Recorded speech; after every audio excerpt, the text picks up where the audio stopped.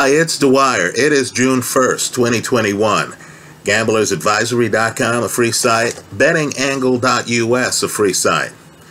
Let's talk boxing. Let's talk Jake Paul versus Tyron Woodley in a fight that apparently the rumor is going to be officially announced shortly. But first, remember, the opinion you should follow should be your own. Just consider this video to be a second opinion from a complete stranger online. Now, by far, Tyron Woodley is going to be the most dangerous opponent Jake Paul has faced. Right? Very dangerous. Understand, Ben Askren is a winner. But he didn't have, at least not on film, great punching power, especially from distance. Askren seemed to be a guy who relied on his core, who relied on getting you to the canvas, out-wrestling you, not out-punching you. Now here you have Woodley, who is a rare freak athlete, right? He has, unlike Askren, he has a great right hand. It's a sudden right hand that on film has ring coverage. In other words, he can be what you think is too far away from you. Then he takes that step, he comes in with the right hand, it still has power. He's able to deliver it from a range of, let's say, 5-6 feet. That's how it looks on film. That's essential in a boxing match against a sniper like Jake Paul. Let me also say, too, that Woodley has great timing. By that I mean, when you look on film, guys are unprepared for his right hand. Right? He's fighting professional fighters, and they're often caught with the right hand without a hand up, with their hands at their side. In other words, there's no tell on the right hand. Woodley's able to just flex, and it's there. Let me add, of course, that Woodley has a black belt in jiu-jitsu. Let me also point out, too, that Woodley, and I have the highlights from some of his fights in my favorites folder here, Woodley can lead with that right hand. He can also counter with the right hand.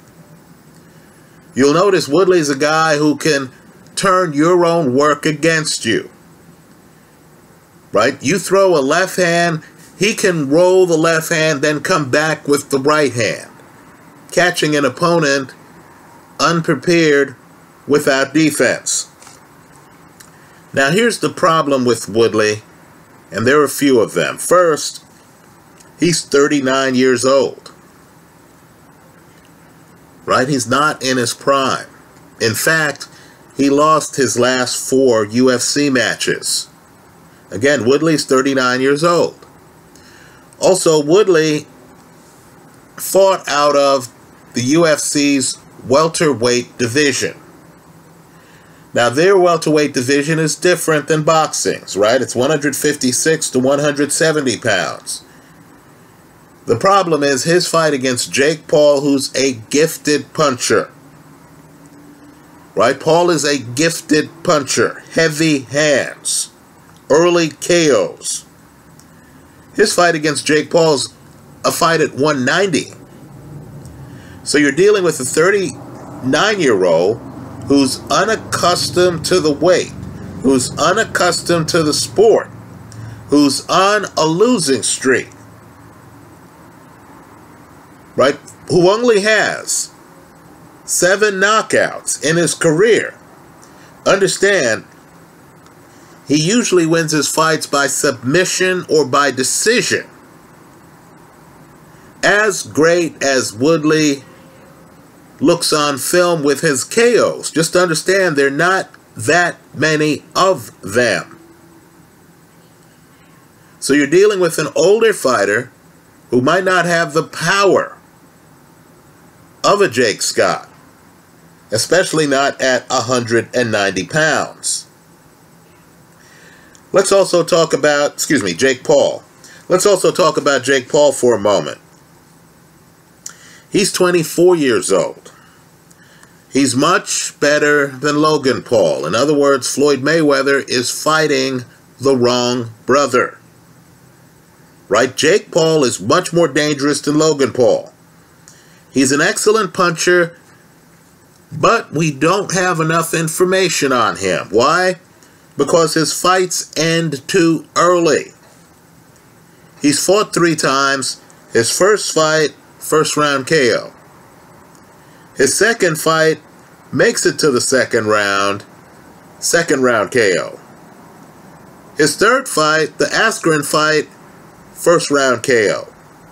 In other words, you could put together all the Jake Paul films. You'll have no idea about his stamina. You'll have no idea about how he performs when he's hurt, right? Because in his fights, he hasn't looked badly hit, dazed, and confused. In fact, in the Ben Askren fight, I'm not even sure if he was touched.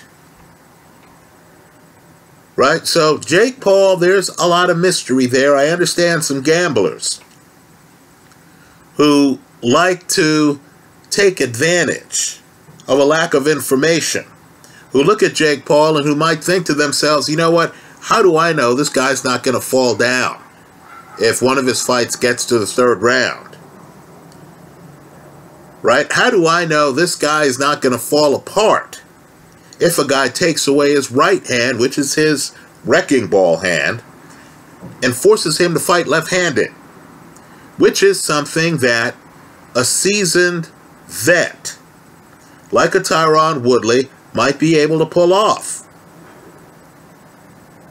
Right? So I understand the betting line right now is all over the place. But apparently it's a competitive one. My feeling is if you can get the 24-year-old Jake Paul, who I think's legit, at odds of -150 or less.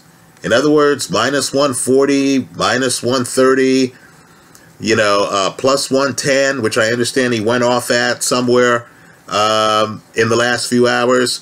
If you can get Jake Paul at -150 or less, I believe that's the side of the play to take. Because again, there's a 15-year age gap here.